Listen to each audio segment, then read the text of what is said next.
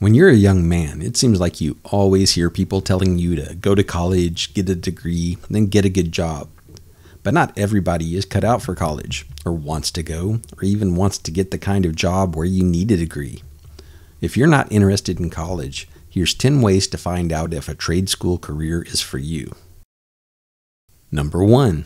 You like working with your hands, such as working with tools, fixing up your car, or maybe you have a hobby building and putting things together. Number 2. If you're an outdoorsman and you like being outside and exercising. While some trade careers are in a factory or in a shop, there's lots of jobs where you can work outdoors with your body. Some of them can even be exciting as well as rewarding. Number 3. You want a good-paying job that doesn't require a college degree. There are a variety of ways that you can become proficient in a trade job. Some require attending a trade school for your certification, but others require an apprenticeship, and some even teach you on the job as you work. Depending on what you want to do and how fast you want to advance, the career path is there for you. Number 4. You want to get paid now, not in 4 years. You can be earning and saving while people in college are still racking up debt.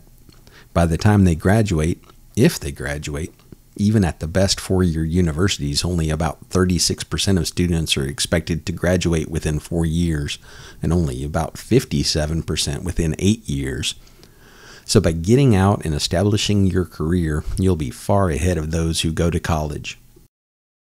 Number 5. You don't want to go into massive debt. The average student loan debt for 2016 college graduates who borrowed to get through school was $37,172.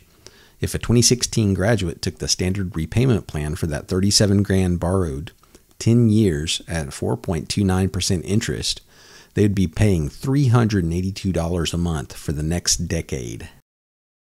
Number 6. You don't want to work in a boring office or cubicle. Let me say that again.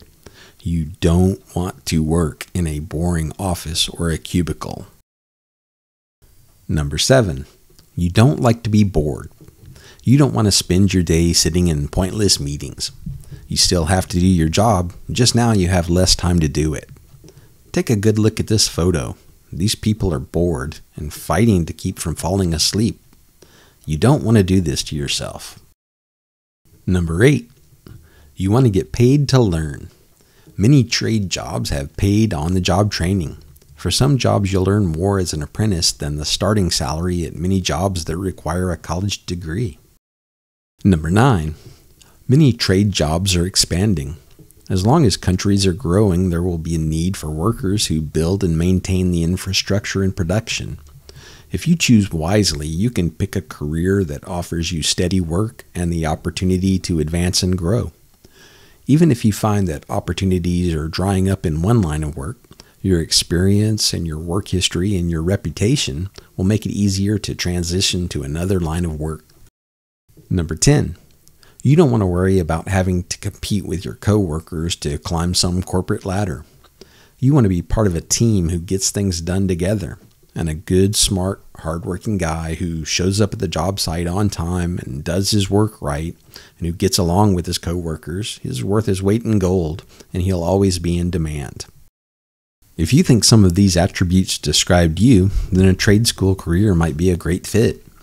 Thanks for watching, and remember to click the thumbs up if you like this video and leave a comment below.